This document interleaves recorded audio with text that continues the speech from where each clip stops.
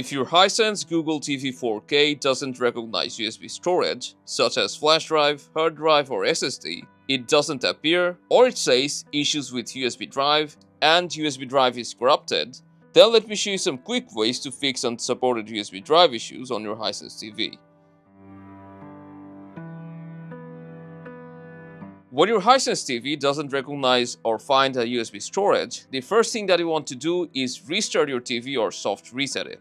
To properly restart your TV, you can just open all settings, go to System, go all the way down to Restart and hit Restart. And after the restart, your TV should find the USB drive.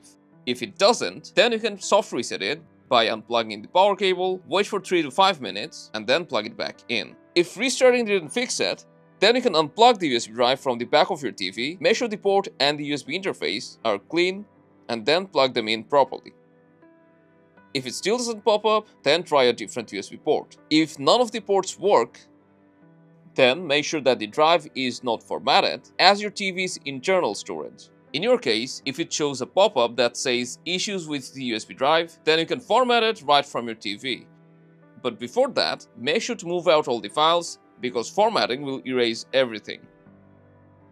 And after that, plug it back into your TV. Then open the quick panel. From there, tap on this notification. And first you'll need to format it as device storage. Hit Format and give it a minute to finish. Then select Move Later. And after that, we'll need to format it once again by going to Settings, System, Storage, then select your USB drive, and finally select Erase and Format as removable storage. Then hit Format. Now you can move the files back into your USB drive and reconnect it to your TV.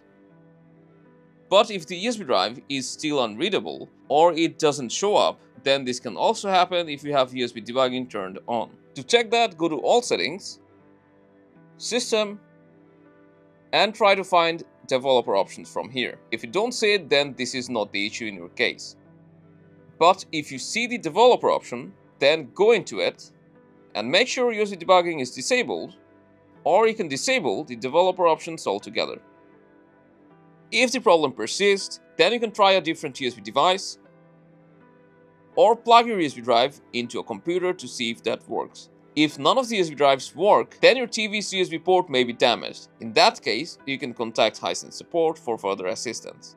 And that's how you can fix a USB drive that's not reading on your Hisense Google TV. If this helped, you can drop a like, consider subscribing to our channel, and I'll see you in the next one.